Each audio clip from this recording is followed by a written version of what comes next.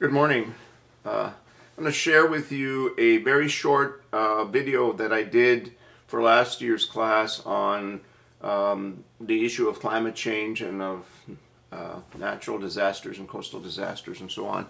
And watch it. It's outdated, so some of the comments are not for this year, but the content is very much for this year. And then I'll make another comment on the other side of it.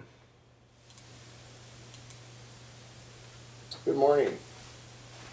In week 7, we are going to do what I think is sort of the cutting edge of concern about coastal zones and the whole issue of coastal policy. And that is the discussion about natural disasters and coastal zone planning, management, the impact of disasters, not only on the coastal zones, but here we're not biologists in this class necessarily. What we are is coastal managers, coastal policy, students of coastal policy. And so the single greatest, I think, focus here becomes infrastructure, populations on the coast, issues of how to avoid disaster, mitigate disaster, respond to disaster, and that includes, of course, primarily trying to, the famous Galveston hurricane is still the natural disaster in the United States that has caused the greatest number of human casualties, which is very hard to believe since it was a long time ago. We have tried to put together some readings for you here that encompass some of the more interesting policy-oriented concerns, and I hope you'll enjoy those. I wanted to say, because we are right now just a few days before the climate change conference in Copenhagen, that all of the sort of buzz and all of the politics of coastal climate and coastal policy concern revolves around the question of whether there is global warming, or more precisely, how much global warming there is, what the cause of global warming is, how far it will go. Will it go to the sort of maximum in terms of rises in sea level, for example, and whether there is some concern about what part of that is caused by human activity, what part of that is cyclical, and that all leaves the design of were posted on websites, and those emails are very embarrassing because these climate scientists were essentially trying to squash evidence that contradicts some of the commonly accepted insights or truisms about global warming, and so it came at an incredibly bad time to try and put together international agreements on climate change. But you have to incorporate this into your own thinking. You and I cannot simply say, well, here's the evidence, the scientists have this to say, here's the evidence, here are the temperatures of the ocean rising and ice caps melting and so on, and therefore here's what we have to do in terms of changing how human beings behave, how energy is used in both transportation as well as production of electricity, how we have to reduce greenhouse gases, how we have to balance out the concerns of third world countries. For example, China and India are very reluctant to have limits and caps on their emissions. China has just surpassed the United States in terms of greenhouse gas emissions, and yet they're saying, it's our turn to develop, and if we impose too strict a rule on, the industries and transportation and so on, it'll slow down our economic growth.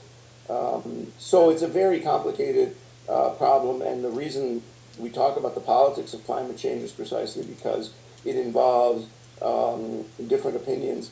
It involves interests, commercial interests, business interests, environmental interests, employment interests, national interests that are in conflict with each other, and for which, you know, the decisions that are made on climate change will have crucial consequences. So think about that as you read some of this material as well. This thing behind me here, by the way, is a mat that's made out of palm tree bark, made in the Kingdom of Tonga in the South Pacific, where we were several years ago on an extended trip to check out some of the coastal zone issues and some of the reefs and other things. So in case you were wondering what that was, it's very, very beautiful stuff that they do with palm bark. Have a nice day, have a nice week. Looking forward to kind of wrapping up the course. I'm putting together an updated website with information about the international coastal integrated that deal with the climate change international agreements and so on. And so keep an eye on that, and I'll send you a link as soon as that's ready to go. So have a nice day. Well, now that you've seen the part of my discussion that deals with climate change, with the controversy over the IPCC climate change panel, the hacked emails, the allegation by climate change deniers or opponents of the theory of climate change that at the time was hyped in terms of scientists trying to hide the information about the reality of climate change and that human activities you know, are not really responsible and so on.